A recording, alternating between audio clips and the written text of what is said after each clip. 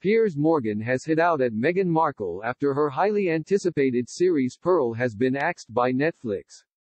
Netflix has cancelled the development of an animated series created by Meghan Markle in its move to cut costs.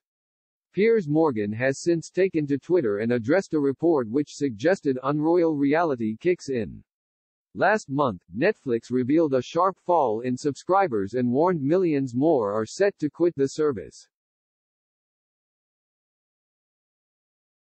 Prince Harry and Meghan announced their deal with Netflix in September 2020, but they are yet to produce any content for the platform, with several reports claiming their production deal could be worth in excess of $100 million, £72 million.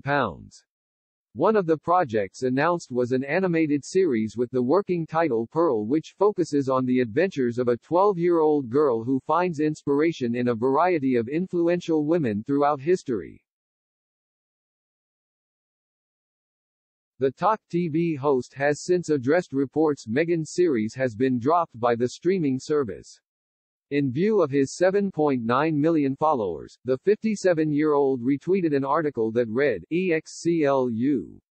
Hashtag Meghan Markle series cut by at Netflix as unroyal reality kicks in for stock sagging streamer.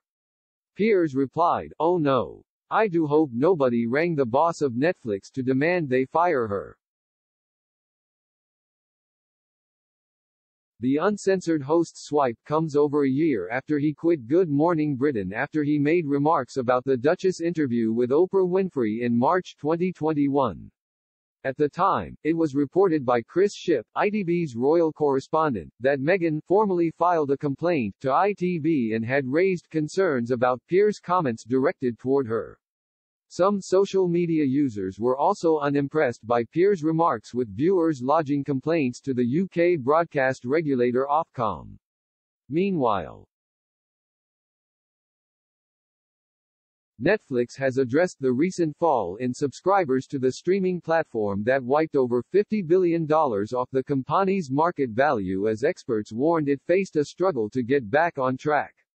In April, Netflix said its total number of subscribers had dropped by 200,000 in the first 3 months of this year, falling well short of its target. It also warned that some 2 million more users were likely to quit the service in the 3 months to July.